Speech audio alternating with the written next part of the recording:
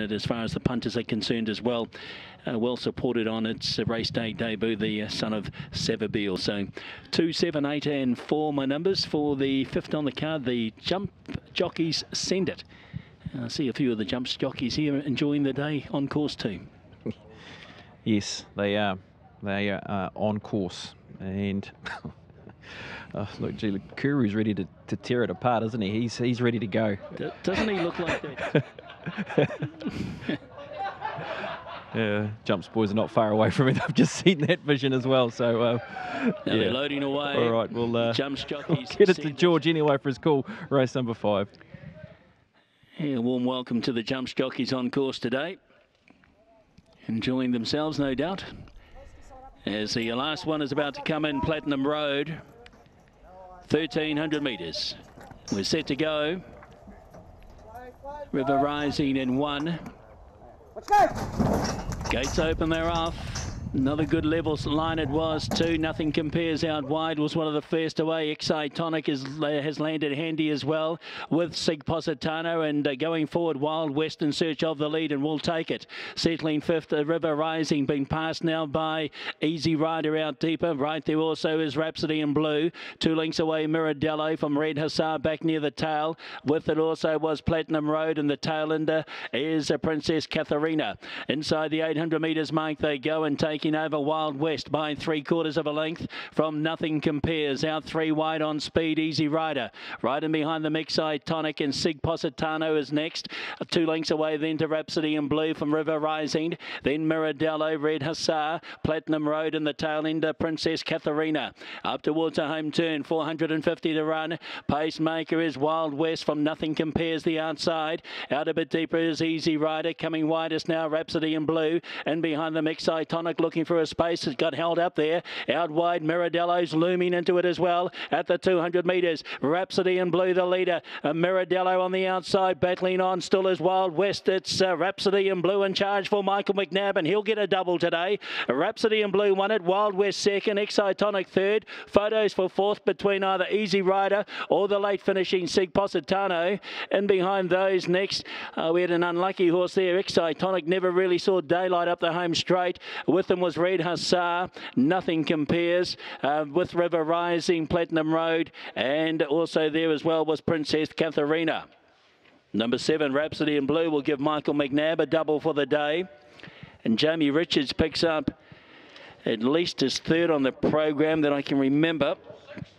And he gets another one here with Rhapsody in Blue for the Fortuna Rhapsody in Blue Syndicate. And the filly by Dagliadoro has joined in at precisely the right time at about the 200, and she kept up a strong gallop in the run to the post. Rhapsody in Blue will break through for the win in the hands of Michael McNabb. It's been a good go for the Miners. Wild West, Miradello was there, and then it's a photo for that 4th position. But in the end, number 7, Rhapsody in Blue, will take out the 5th on the card. Yep, there's the one for forgive punters, ones that wanted to give this horse another chance. She looked like she presented it at Matamata and just didn't go ping as expected off the back of that very good trial out of Titeko, and she pings today. Jamie Richards, Michael McNabb, team in good vein of form at the moment, and Rhapsody in Blue wins. Gee, it's a race we want to look at a couple of times. There's a couple of unluckies. Excitonic, it was one of them. Sig Positano, get a big crown out and write that in your race book for a next upper, and get on the TAB favourites as well. All right, we'll grab you, John. Yeah, nice work. A forgive from last start, and today she produces and does a nice job. Yes. We weren't quite sure what to expect today, given that it was on a good 3 track, and her 2 previous runs have been on heavier tracks. Did disappoint us a little bit last time, but probably just the heavy track. So today she gets a good surface, and she's shown what she's capable of. You're right, good signs going forward, and no doubt a horse that you'll be looking to try and get to a race like 1,000 guineas. Is that the ultimate goal in the spring? It could be. We really wanted to get through today first, just to give us an assessment. We really like this horse. She's got a lovely pedigree and she's shown us a lot, but we'll see how she pulls up and make a plan from there. Exciting run early in the day too from Leaderboard in race number 2.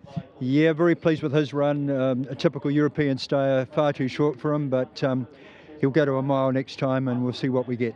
Right. Well done here, John, and good luck tomorrow. Thank you. Good one. That's John Galvin, Talking about the effort of number 7 in Rhapsody in Blue, the Fortuna Syndicate. They cash in here at start number 3. Fortuna Rhapsody in Blue Syndicate. 7 wins. 7, 6, 8, 1 and 5. 7, 6, 8, 1 and 5. Those numbers across the line. All right, and Gary Walsh, he's in there. He's looking after things. Fannon's here, Phelan. They all want to get a piece of the action. And we'll see if we can try and get past the big ownership group. No, enjoy it. Enjoy it. And we'll see if we can get to Michael McNabb. You all right, Sean? Sean, you all right? Your injury okay? Yep. Yeah, you're right. Okay, that's good. All right, he's all good. Right, we'll need to try and get to Michael McNabb after the victory, of course, with Lilikoi, and now gets another one here.